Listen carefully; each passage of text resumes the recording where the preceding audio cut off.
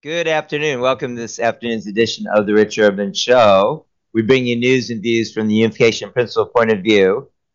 Very happy to have on Mike Mood today. He's running for county commissioner in the Middleway district, and his opponent is Natalie Grantham Friend. So yeah, please introduce yourself. Good afternoon. My name is Mike Mood. I'm running for the Middleway district seat for the Jefferson County Commission. I've been a resident of Jefferson County full-time since 1995. Since moving here, we've been involved in quite a few different activities over the years. Been HOA operations on the mountain when I first moved up here in West Ridge Hills, and I was also on the Jefferson County Little League board where I held multiple positions, including league president and league vice president, and really helped change their operation to something that was more profitable. We own a couple businesses here in Jefferson County. One of them we created from new. The other one we bought a business that was failing and successfully turned it around. And the founding member and the chief of the Middleway Volunteer Fire Company since 2008. Okay. All right. Great. So like with the county commission election coming up, what do you think the most important issue is? I think you were talking about the funding when we were talking about before, but go ahead and, talk about that. The most important issue you think the county is facing right now? Unfortunately, it's not just one. There's so many. Funding is absolutely the main one. The county does not have the tax base that it needs to be able to provide what the citizens need for proper public safety, proper education, parks and rec. Everything is behind, and we are building and building and building houses in this county that are adding to the impact. And the impact fees, which they are reviewing now, and at today's commission meeting, they did set a public hearing for it. I would have to look at the date. I believe it was November the 12th, I believe, followed by the commission discussion and possible voting and new ordinances to put that into place to increase the impact fee on new construction to the county, which are the ones that are really creating the impact. Yeah, But that's only part of it. But I wanted to interject. Can I interject one thing? Is that Sure. yes, there are houses being built. Obviously, we see those, but also they have to pay the property taxes. So Correct. wouldn't the funding automatically increase? So you will get some funding that will increase, but housing is actually more of a burden on the tax base than what it provides in tax dollars. So that's why we've got to really focus on working through our development authority, who has the new director. We need to really challenge her to find out where these people are working, the types of jobs they have, so that we can encourage those jobs to come here to Jefferson County.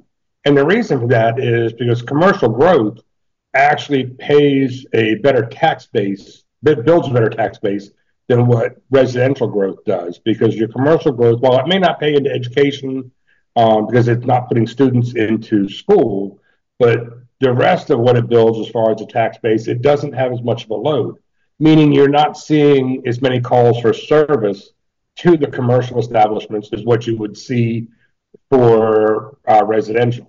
Things like fire, police, EMS, parks and rec. The commercial doesn't have that big of a load on that. And when you combine the two of them together with your residential growth plus your commercial growth, you build a more well-rounded tax base for the county.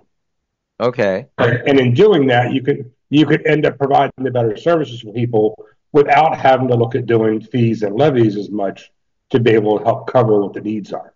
Yeah. About the impact fees. So it appears that, well, the school enrollment has been level and is projected to decline actually for public schools. So then the discussion was, I think we were both at that meeting some months ago, that there wasn't any legal basis for impact fees because school enrollment wasn't increasing. And actually, I was recently It said in the paper, Spirit, that the enrollment increased 200, but I was just at the board meeting last Monday and looked at the figures they flashed up on the screen, and it was the same enrollment base as last year. So my point being, can we legally have impact fees because they're supposed to be for building schools and enrollment's not increasing? So as we look at that, yes, to a certain point, you are correct, but we're actually overpopulating in our schools. According to Kathy Skinner at the it was impact fee meeting, she made a presentation as part of that.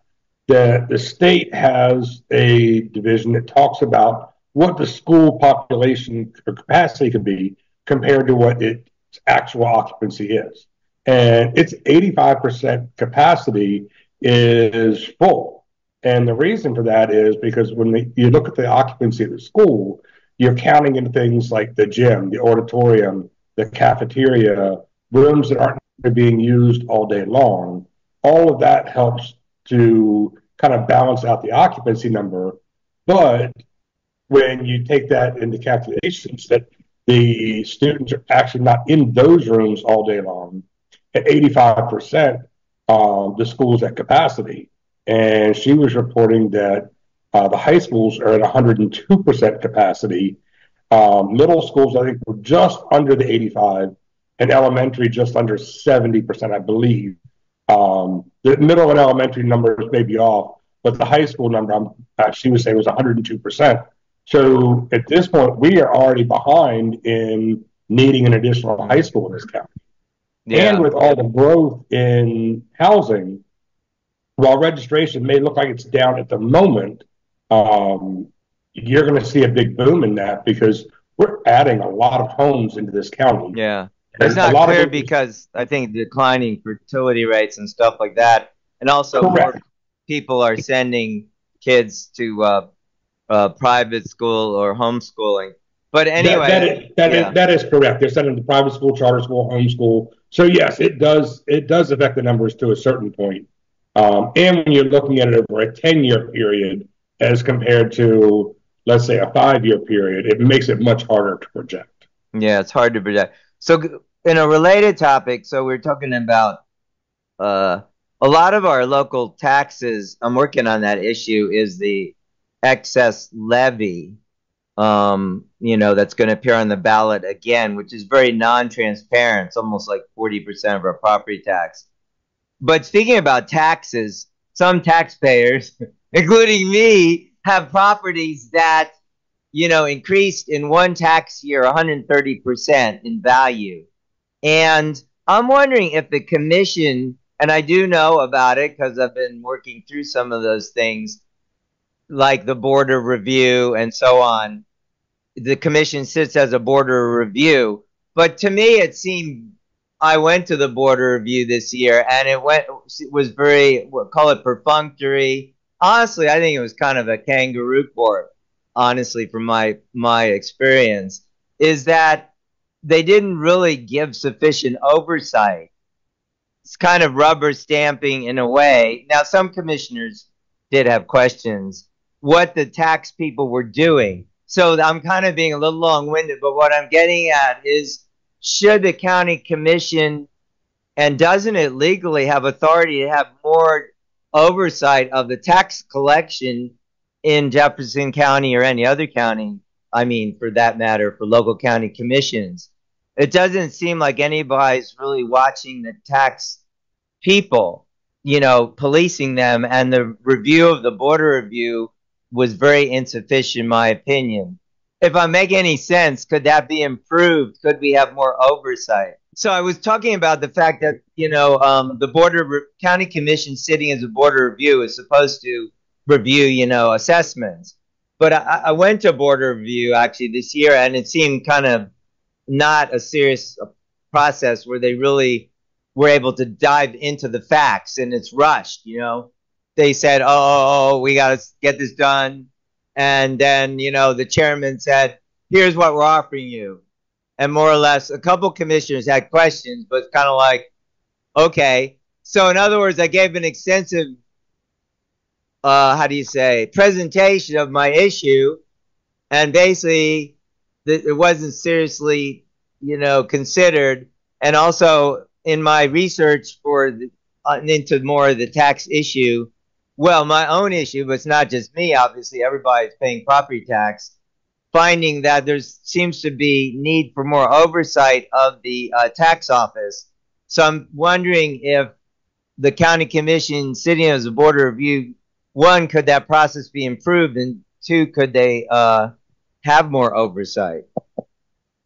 I'm sure they could have more oversight. I know the assessor's office is its own elected office. I'm not sure exactly what oversight they could have over her. And unfortunately, housing values have just soared over the last couple of years to incredible rates in Jefferson County. Yeah.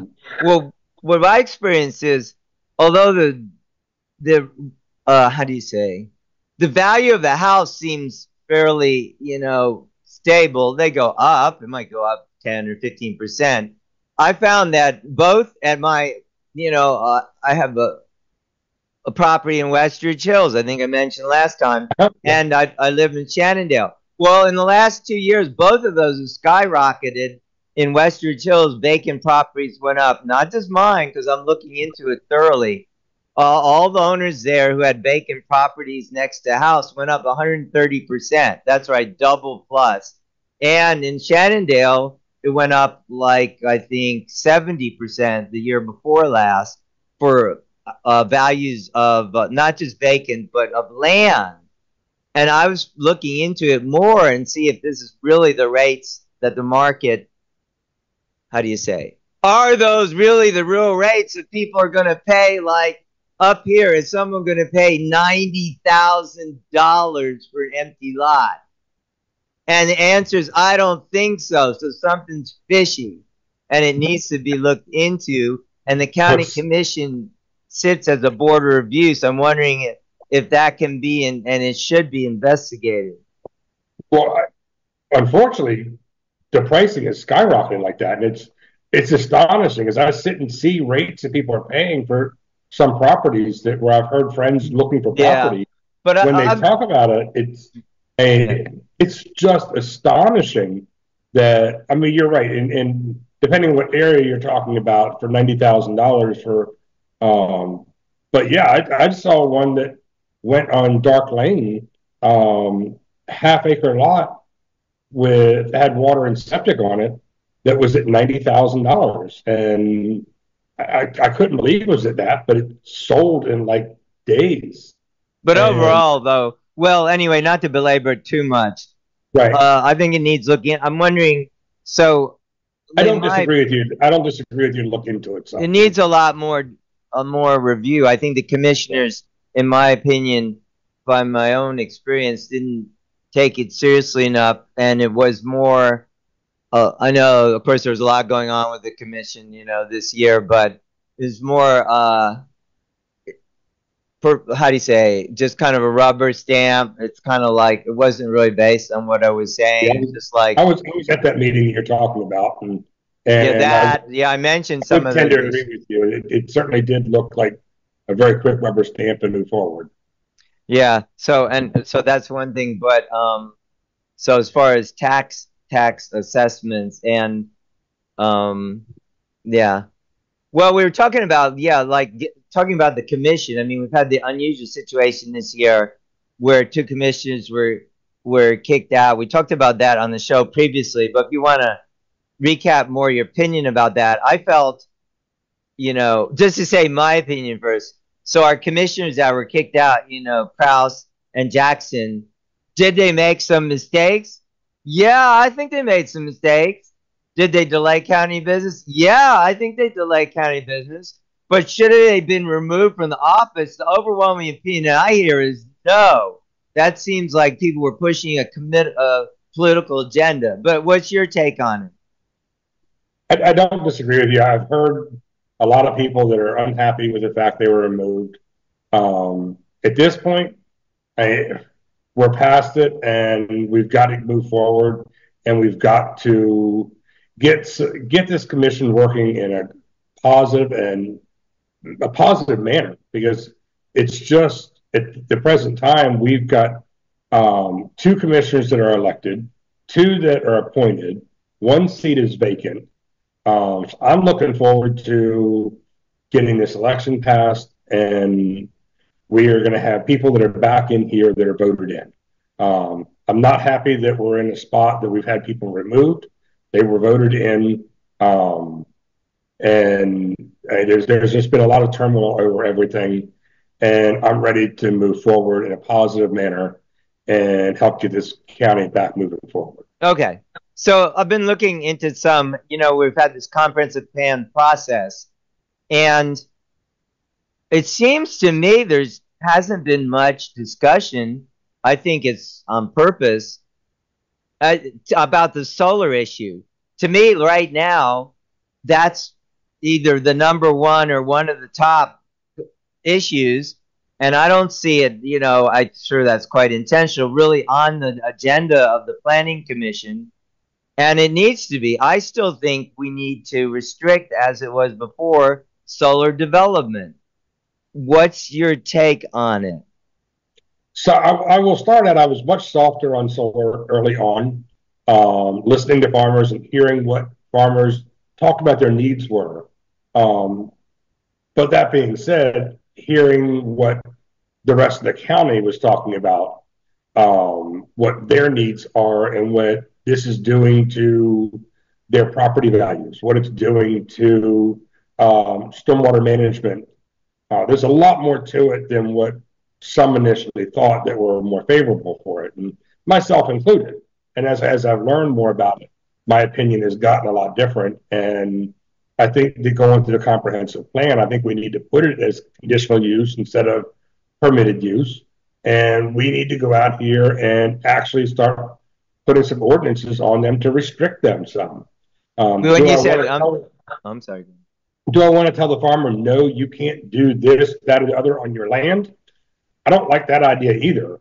But when what he's doing on his land adversely affects the neighbors, that's a problem. And some of the ways to cure that are with conditions. If he's going to do that, then we can start talking about setbacks that he's got to have to be able to do that. Currently, you can have these solar panels right up almost 50 feet off of a property line. Right. I think that they should be more in the 400 or 500 feet. And I think there should be a sufficient barrier of trees and greenery that's growing in ahead of it. And they shouldn't be removing the topsoil, because when they remove the topsoil, there's no way for you to have decent grass to grow back around it. So we've got to find ways to make it work for everybody. Would it still be a primary permitted use? I think, right. So the way the text amendment changed it is it's permitted without permitted anywhere not in the, how do you say? It's permitted in the urban growth area, and it's can be also in the non-urban growth area. But before that change was made, it wasn't considered or permitted use. I may not be using exact right language, but I think you know what I'm saying. Should we change it back so it's, it's not a permitted use in general like it used to be? I agree. I think we should not put it back to where it's just a permitted use, because that's what happens. If it's just a permitted use, there's no review on it. There's no hearings on it. It's just permitted use. They go in, provide their permits for it, and then move forward. If it's conditional use, you can start putting restrictions on it. And I think we need to look at ordinances on it and write ordinances on it to make it very clear, if this is what they want to do with their property, these are what the things they're going to have to do to be able to do it. Yeah. It could be, there's ideas, like I was reading a paper someone did on it, because this is obviously not just an issue here in other rural counties. And, like, would anybody object to having a solar farm on the county dump? I wouldn't. Who cares? I mean, or maybe there was, I think the Millville Quarry wanted a solar thing over there. Probably wouldn't care about that. That's not exactly prime farmland, like the quarry after they used it or something. But, right. Well, the solar, part of the solar location is its proximity to your power lines. Yeah, So that's like true. the dump, let's say, or other farmland that's not along the transmission lines, that's not feasible That's because if they true. were put it in there, then you would have to, wire it all the way to the transmission lines. Unless there's That's a why, smaller one. I think there's some areas, I forget the not gigawatts, megawatts, where you would just have it like adjacent to a substation. But it's not like not big, not like Blake Solar Farm where it's 500 acres. It's well, yeah, 'cause smaller, so it would just go out from that substation. right. Well, the problem is that solar, to be able to provide any real usable power, takes up a massive footprint. That's why they're taking up so much space to create such a small amount of power. Yeah, it's just not a very good. And I never hear people talking about, well, hello, over here it's cloudy 55% of the time. So what's the brilliant idea of putting a solar panel here? This isn't like Mesa, Arizona or something. I don't get it. Well, that's correct. And my understanding is there's also a calculation into that, that you have to have X number of panels to have X number of power produced by it. And the overcast or the daylight hours are all figured into that, which is there again, part of why you have so much of a footprint of solar compound to be able to make it anywhere near Yeah. feasible. Yeah, so over half the time it's producing, I think, something like 20% of capacity, if it even produces ever the full capacity, even when it's sunny. So it Correct. doesn't make any sense. Honestly, I think it's a land money grab by those who own those things, not things, the I land, think you know? I think it is too. They are taking what's paying the best. And unfortunately, the reason it's paying the best is solar has a lot of federal subsidy that goes into being able to do or produce solar plants. So if we didn't have those government dollars going into that, these solar compounds would not be able to offer the incredible amounts of money that they're offering these farmers for the land. Yeah. To say, to answer, talk about one related thing, like I know that the council, not council, commission just killed the pilot for the, I want to say Turkey Hill. That's probably not Windy right. For that Yeah. that one. So would you support pilot agreements for stuff like that, or you think that For that solar, was absolutely not. okay? The only reason a pilot program makes sense is the pilot program was designed for companies that were going to bring in multiple jobs. And multiple is not three or four. Multiple Right, is there. It was designed for companies that were going to bring in 100 or more jobs to the county, right, uh, okay, long-term jobs. And the solar compounds, they're bringing in a lot of workers short-term while they build, but then they're only three or four workers during the rest of their life of the project. So for something like that, absolutely not. That makes zero sense. okay. Would I look at a pilot program for something that brought a lot of jobs to this county? Absolutely, as long as it made sense. It can't be for the entire life of the project, which is what they wanted. It should be something that's a 5 or a 10-year pilot program for a company that's bringing in a large number of jobs, that's paying its taxes in other ways. And the solar compounds just aren't that. Yeah, yeah, that's true. Um, about the fire service. So you're the fire chief in Middleway, right? That's correct, yes. So I know that the commission just turned down putting a levy for the, I believe it's for fire departments. You explain, maybe you could explain it more. So, yeah, so that's been Pending a a whole process. study, did they do the right thing, and what would be your plan for fire service going forward? Well, first off, they have told us in the fire service for decades that you're going to have to find somewhere else to get the money. And then they told us, yeah, you're going to have to do a fee or you're going to have to do a levy. So we spent about 2 years working on a fee several years ago. And when it came to the commissioners looked at it and said, absolutely not. We will not do a fee because that means we as commissioners would have to vote yes to put a tax on our residents, and that's not acceptable. We want it to be a levy. A fee, the county government would have had the money coming into them, and they would have dispersed the money. So when they said it that way, we went ahead and started working towards a levy. A levy is harder to do because a levy has to actually go on the ballot. The Fire and Rescue Association worked with fire companies from other counties in the state of West Virginia and drew up a fire levy call that is the same as it is in other counties in the state.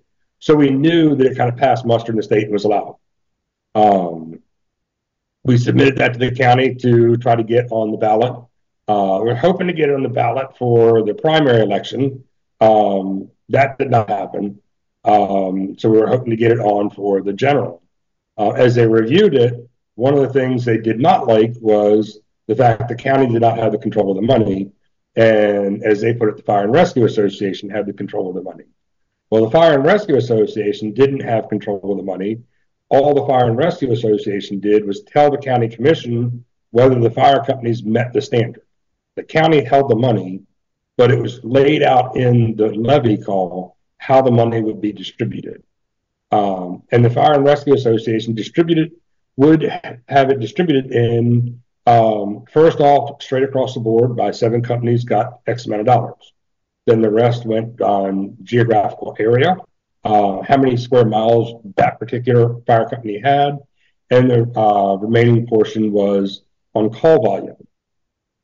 And then there was also a fairly large chunk, about $250,000, I believe, that was going to be given back to the Emergency Services Agency to try to help staffing there. They didn't like the way that was written. They wanted more control over it, more oversight of the money, which they have. They just didn't like the way it was written. So they kicked it back for a study. Well, we can keep spending money on studies all we want. We are way behind in fire service. And I think when the study finally comes out, it's going to show that we're way behind in that. And we're going to be right back to square one again. We keep putting it back to square one every time it gets to a point to move forward with it. Do I like the idea of a fee or a levy? No, I don't. I would rather have the tax base here in the county that we didn't need to have that.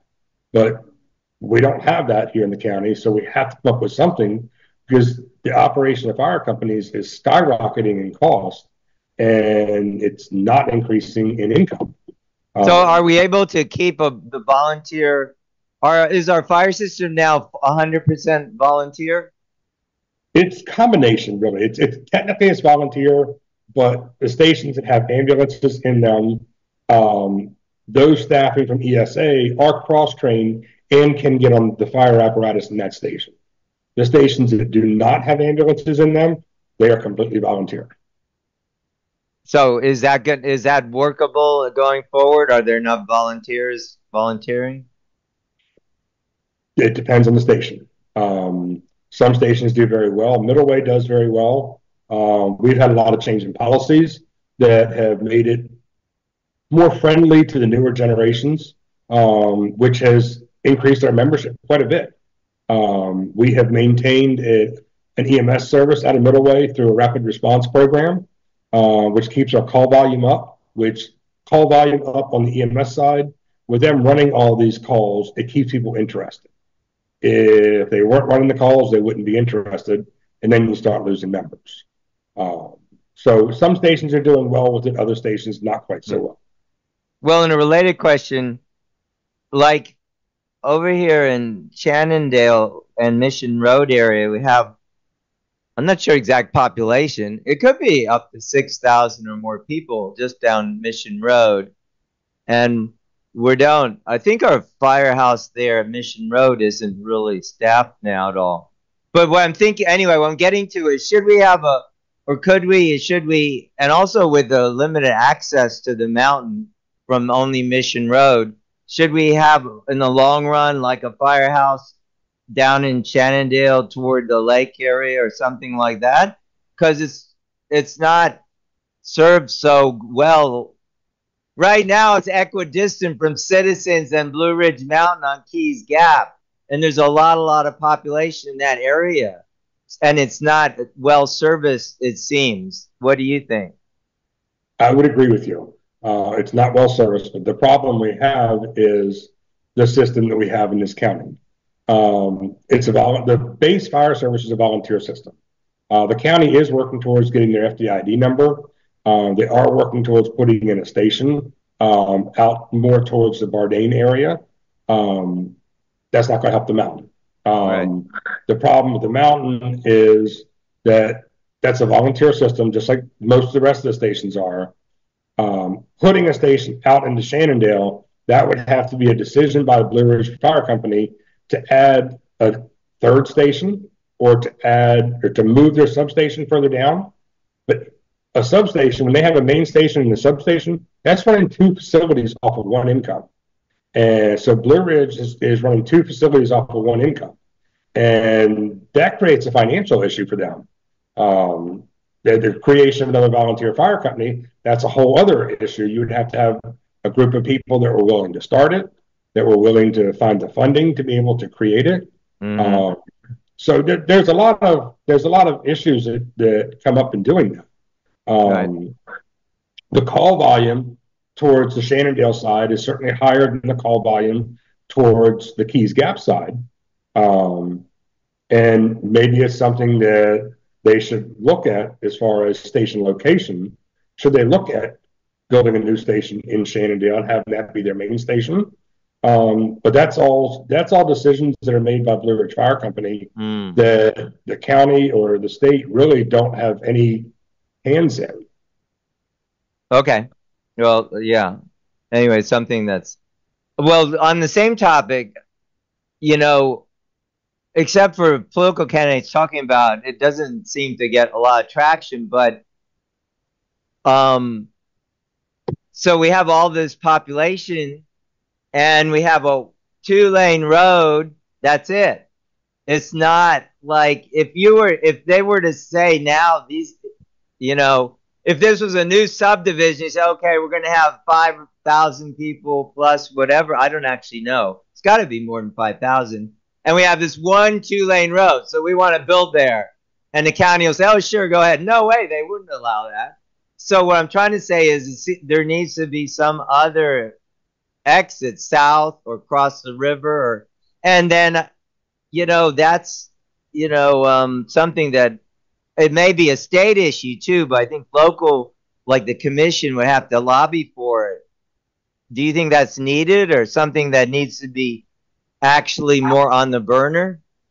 It's absolutely needed because when something happens out Mission Road, it completely blocks it. There's no other way out. When you get bad weather up there, when you get more than about 2 or 3 inches of snow on the ground, you're going to have an accident on Mission Road, and it shuts it down, and it can very easily shut it down for hours. And while it's shut down, anybody has a medical emergency, a police emergency, needs fire service further in, they're blocked, and there's no way to get them in and out of there. I'm not really sure whose responsibility it would be to find another way in or out. One of the problems you've got is the road structure's already in. So you're now having to start talking about the state taking over land and homes to be able to build a new bridge and a new road to find another way off the mountain.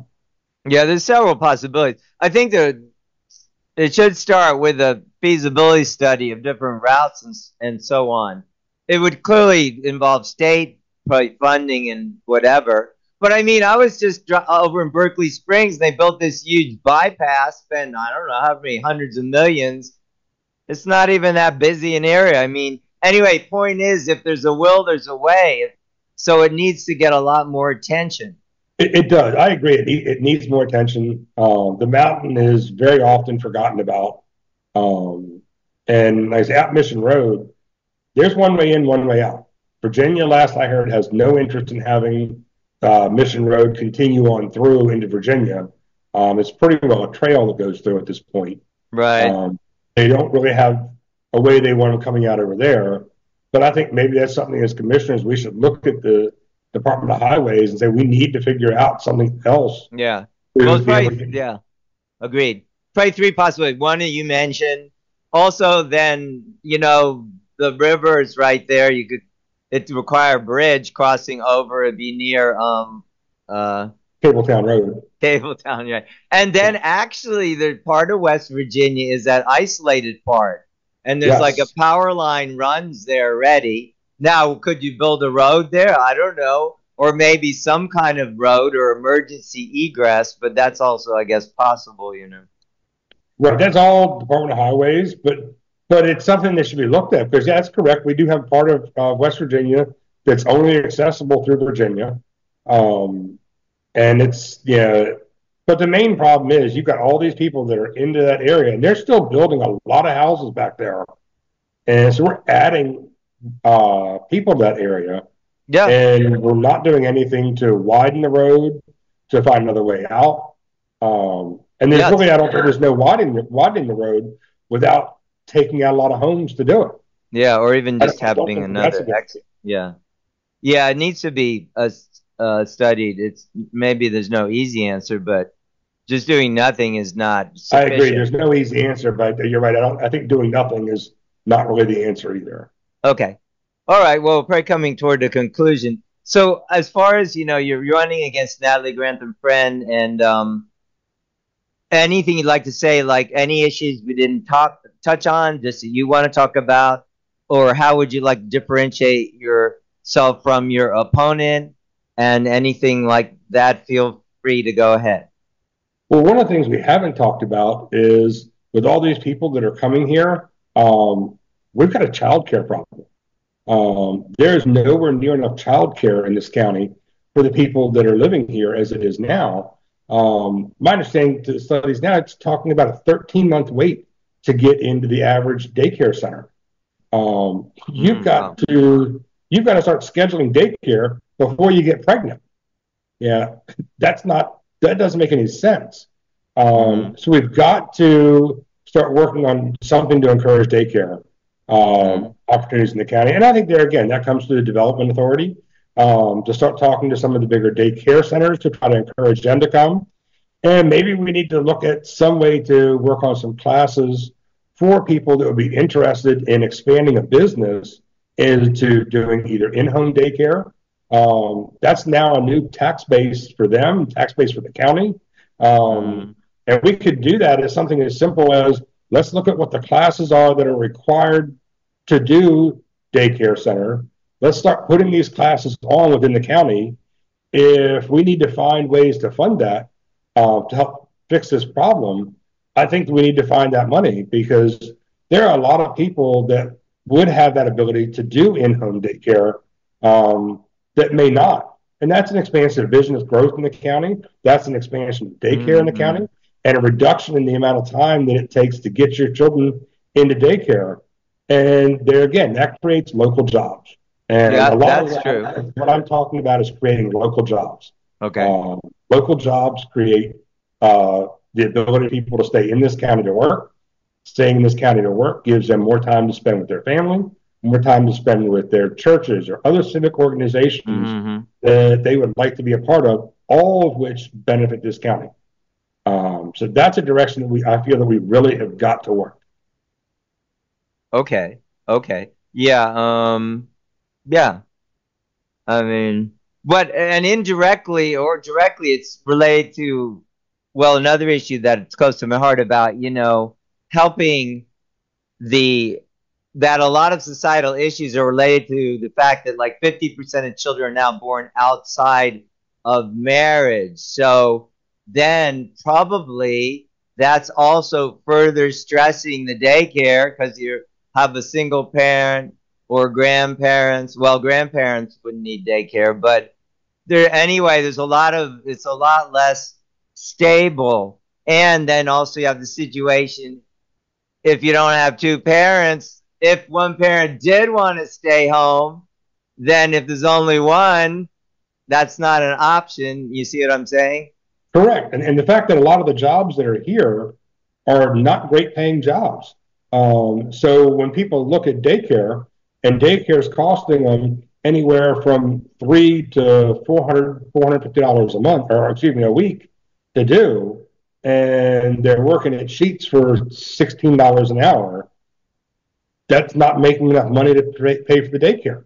Yeah, it's not Yeah, feasible. so there again, that's why we got to work on creating job growth here. And everything really comes back, I think, to job growth. And we Yeah, have to look at many different ways to grow jobs here and bring good businesses here. And when I say good businesses, I mean businesses that pay decent wages. Um, Having a new McDonald's, having a new Taco Bell, that's nice.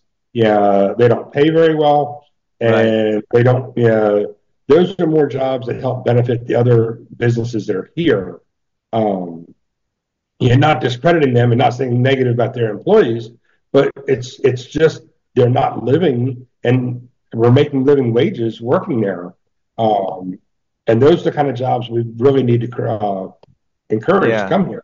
But getting back to what I was saying, I'm not disagreeing with you, but if we had more stable family structure, then that would be another option because if the husband or in some case the wife was working and making a decent salary, then like you say, they kind of do the math. Okay, Sure. it'd be better for one parent just to stay home. Oh, I don't disagree. I've been lucky enough when we moved here. That was why we moved. My wife feels stay home with our kids, and yeah, because I went to a vocational high school. I learned a trade that has turned into a business, and it's done me very well. That's the other thing we should be looking at here. Um, Board of Education should be looking at additional trade schools that have evening hours. I've got one of my employees that I would like to be able to send to a technical school. Yeah, he'd go to school Monday through Friday during the daytime. I would lose him for almost a year for him to be able to do that. But if it had it in the evenings, I could pay for him to go to school in the evenings instead of during the day, and he could make a salary during the day and go to school in the evenings for that. But we don't have any options like that here. Yeah, that's a So good point. those are things that we should be trying to, yeah, Board of Education should be looking at trying to do. Where there again, that could be an expansion of business into the county. You could have vocational centers that could come into the county and work. Yeah, I agree. That's a good thing to look into. Okay, daycare. Anything else you want to share about? That's it. I think we've pretty well hit on everything. The biggest thing I said is really is business growth. We have got to bring business into this town, and it needs to go into properly zoned areas. And our residents have got to be willing to accept business to come in. Does that mean accept it all? Not necessarily. But we have to look at what's going to bring business here. We have to look at what's going to build tax base here, what's going to build jobs here, and not fight every business that wants to come into town. Yeah. Do you think the Rockwool thing? I know that's history now, but was a good decision or was a bad for the whatever encouragement of the development commission to bring that? Well, it makes it very hard for the development authority to try to attract people here and not just Rockwell, when businesses see Rockwell, when they see solar, when they see things like that come in here or try to come in and all the fighting the residents are doing, it makes them question, is that a place we really want to go?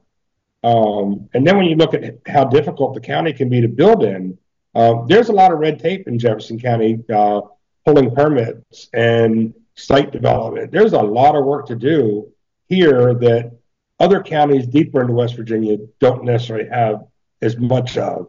And all that additional stuff you have to do is added to the investment to come. Yeah. I guess the more bigger question is what kind of growth. I mean, I think we have a very, pretty or beautiful county. So, I mean, tourism is an important area too. So I think Well, especially the solar is a slap in the face. Like, I welcome agree. to Someone will slap in the Jefferson face about County. it. Here's your beautiful Blake Solar Farm. Isn't it really nice? Right. And that's where if we can start encouraging vineyard expansion into Jefferson County, we've already had some change in our state codes that will allow the expansion of tasting rooms and distillation into the county. So there again, that's other tax dollars that can come.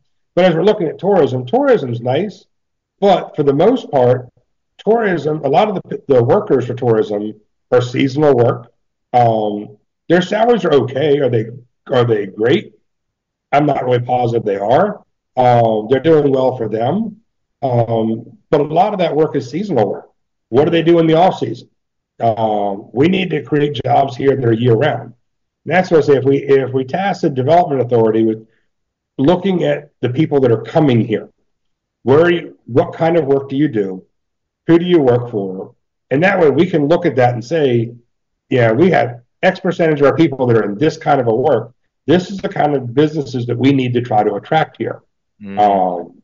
And I think there's got to be a way we can do a study on that to figure out. And I'm not always a huge person of studies, but yeah, that's a study I think I would support, is trying to figure out where these people are going to work and what kind of work they do so we can attract that here. If these people could spend more time at home and in their home county working, that's a lot of additional money for them, because if they're not spending 4 hours a day, 5 hours a day commuting, even if their salary was slightly less than what it was 4 hours, 3 hours from here, if they're not spending all that time away from home, that's actually the same amount of money. Yeah.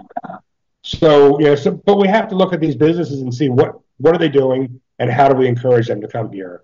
And we've got to make this county seem more welcoming to business growth.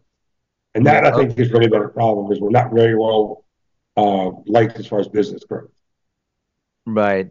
Yeah. I mean, and then there's the overarching issues like we're talking about. I mean, more than a few people, and of course this isn't only Jefferson County, are not in the workforce at all. And that affects overall thing, because that means they're not in the tax base.